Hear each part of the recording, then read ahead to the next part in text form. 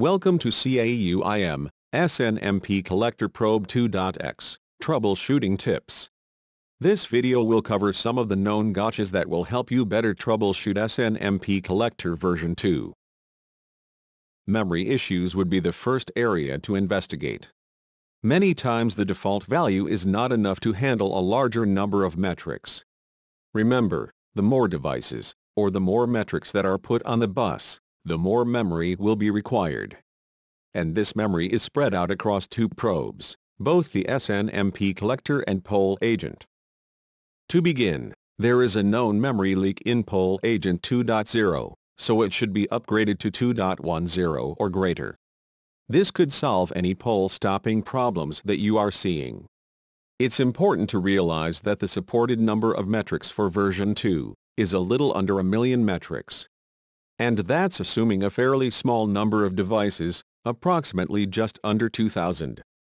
This alone would require for both probes combined a total of about 32 gigabytes of memory. This does not include memory space or CPU capacity for other probes. The best solution would be to scale out horizontally and have multiple SNMP collectors to do the job. Let's take a quick look at where the memory is configured for each probe. Memory settings on both poll agent and snmp collector, it's different for each one of them. Because poll agent is an older probe and doesn't follow some of the rules that newer probes do, we end up having to change the memory settings from the arguments that are passed to it. And that happens through the edit functionality in IM. There's no equivalent in admin console for this. You just go in and you change the XMX setting to whatever value of however many megabytes you want to do. So it's quite a simple process, but you need to know where to go to do it. Now, for snmp collector, it's a little different, and in this case it happens to be turned off.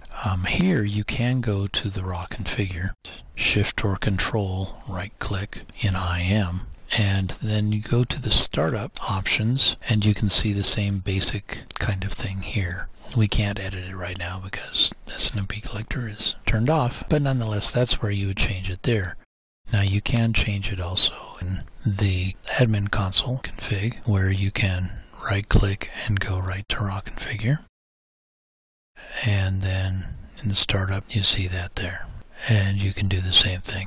Now you can also use G for gigabytes instead of M, which is megabytes. I find that easier to deal with. That will restart snmp collector, and that's fine because that's what you wanted to do, right? And then it will start polling again at that point. So don't forget to change your settings for both snmp collector and poll agent. Just changing one of them will probably not solve your problem if you're having an out of memory issue. Some things that happen when you run out of memory, you start losing metrics. You don't get 100% of the metrics that you've configured, and also you'll start getting NIM session errors and things like that, which are very difficult. They don't sound like they're the right thing. Errors that say they have a problem with name to IP, things like that. Those are all point to a memory issue, even though they don't specifically say, hey, I'm running out of memory. That's what's happening. Another area to watch is around proper host name resolution. Since it's common to install probes on virtual machines, and oftentimes copies of virtual machines throughout the network, it's easy to ignore having an actual valid host name, but poll agent will not start without a valid name.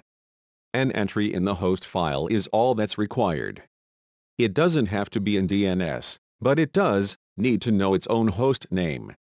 Unless it knows its name, it will not start, and it will not tell you why it's not starting.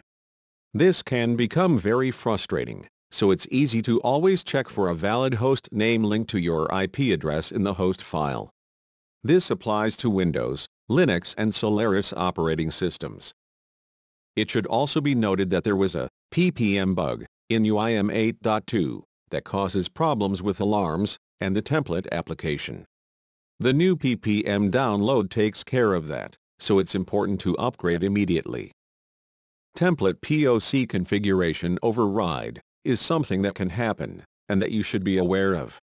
Let's take a look at a POC configuration.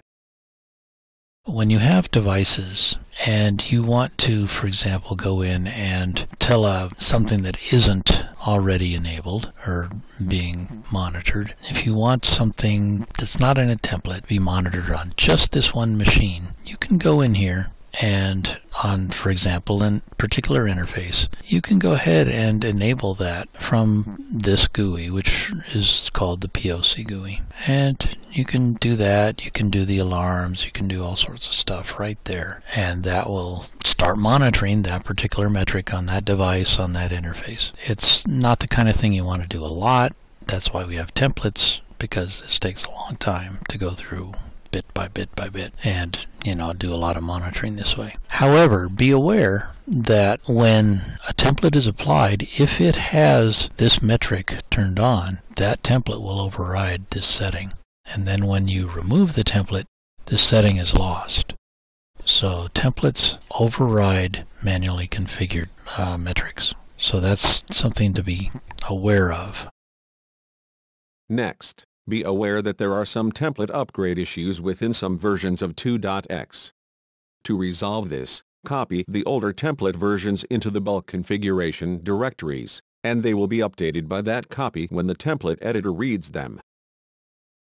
Vendor cert issues are also being mentioned here, to make you aware that they are always being looked at and resolved as they appear.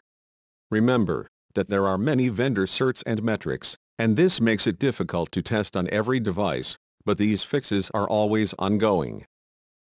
For more detailed information about how to configure the SNMP collector probe, refer to the documentation wiki, or visit the UIM community to join in the discussion. The links can also be found in the YouTube description located below this video.